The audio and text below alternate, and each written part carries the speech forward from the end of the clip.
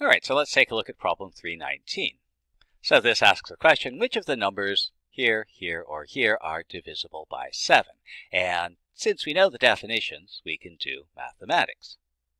Oh, wait, remember, don't watch this video. Remember, a main goal of our course is to develop your problem-solving ability, and you only ever have one opportunity to solve a problem. Now, some of you might wonder, well, why aren't I just teaching you how to answer these questions? And the reality is, if I show you how to solve a problem, it's because I don't believe you are smart enough to figure it out on your own. You should really think about what that means. It means if I say, here are the steps that you need to answer this question, what I'm also saying is, I don't think you're smart enough to figure this out. On the other hand, if I give you a problem and ask you to solve it without telling you how to answer the question step by step, what it means is, I think you can figure this out. I think you are smart enough to figure these problems out on your own. So ideally, these videos, no one will ever watch them. Nobody watches them because they can figure them out. And my assumption that you can figure these questions out, that you can solve these problems, is the correct one.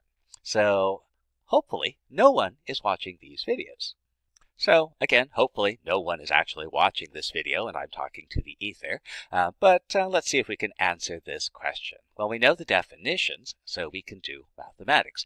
If you don't know the definitions, you cannot do mathematics. You can push symbols around on paper, you can get the right answer, but you will never be doing mathematics. You have to know the definitions. I can't emphasize that enough. Now, in this case, the question involves, which of these numbers are divisible by 7? So we go back to what it means to be divisible by a number. And by the definition, a number is divisible by 7 if we can write it as a product of 7 and whatever else there is.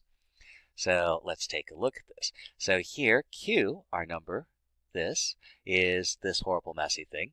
And the thing to notice here is that there's this last term here that tells us we have 25 factors of 7.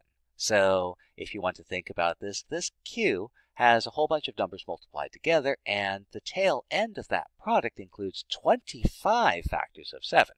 So certainly, associativity and commutativity of multiplication being true, I can think about Q as being a product of 7 and a whole bunch of other things. So certainly, Q is going to be divisible by 7.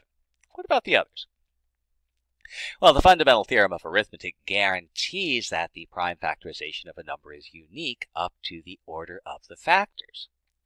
So 7 is prime, and so I know that if the prime factorization of a number does not have a 7, then the factorization of that number can never have 7 as a factor. If I don't have a 7, I can't get it in.